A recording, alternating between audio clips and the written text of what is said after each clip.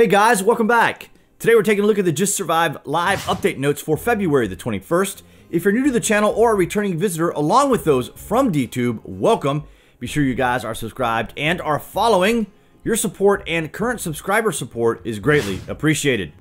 The Demolition Hammer is now the Stronghold Hammer. You can either equip the hammer or just have it on your person to access base permissions.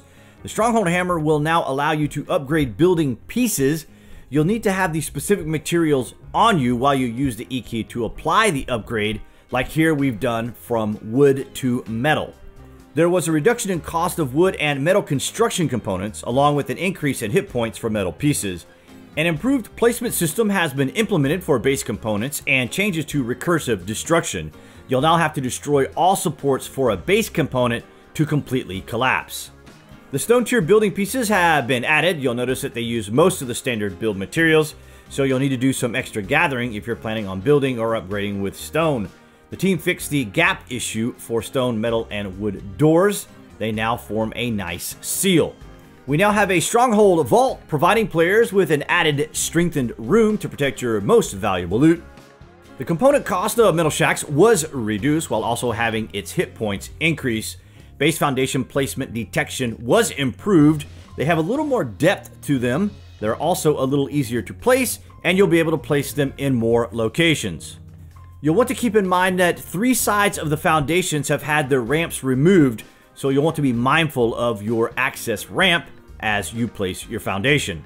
Assault ramps can now be crafted. You can attach them to the sides of foundations with the green highlighted areas, and they are a one-time placement and can't be picked up.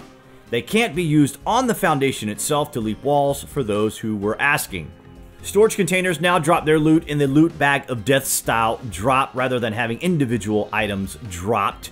They can't be opened by people without permissions. They've had an increase in hit point durability, and they are limited to 20 per foundation.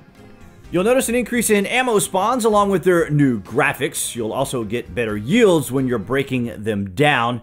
Yeast has made its return to the crafting menu to many people's delight. You can still find yeast in the environment as loot. Weapon cleaning kits have been removed from the loot table. However, you can still craft them. Weapon repair kits can still be found as loot.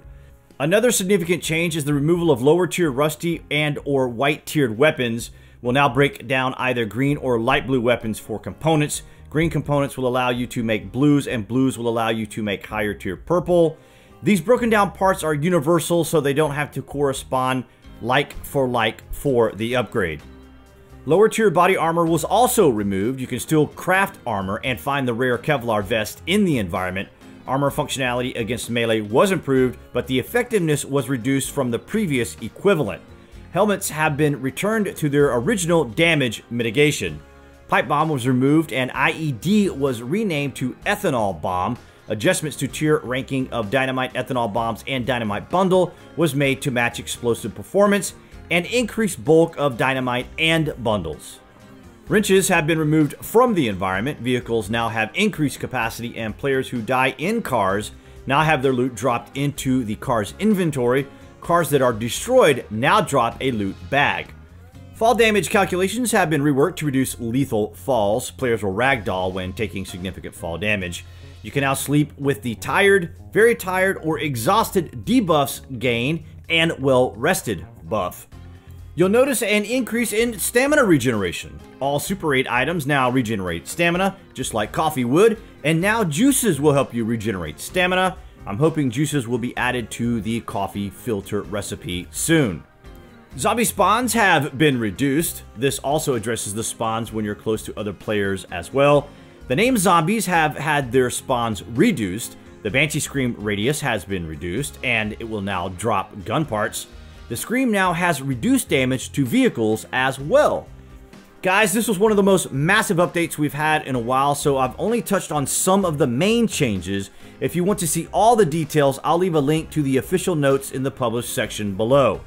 You can also stop by the H1Z1DB website, a comprehensive database of game-related news and information. They also have the H1Z1 interactive map, so be sure you add them to your browser bookmarks. In the published section below, I've included a link to the February 2018 producer letter as he outlines aspects of the game we've experienced and hints at the future direction of the game. I do believe that 2018 will be the year we possibly see the finish line for the game, but that's just me speculating. Thank you all to my subscribers and visitors for your social media shares, retweets, and Steam It for Steam It and DTube followers. I appreciate your guys' comments, your participation on the channel, as well as my Steam It is greatly appreciated. If you haven't already, be sure you click on that channel icon appearing on your screen to subscribe. If you're on mobile, click on that red subscribe button. To my DTube viewers and Steam It, be sure you give me a follow so you guys, all of you, will have the latest out of Daybreak and Just Survive.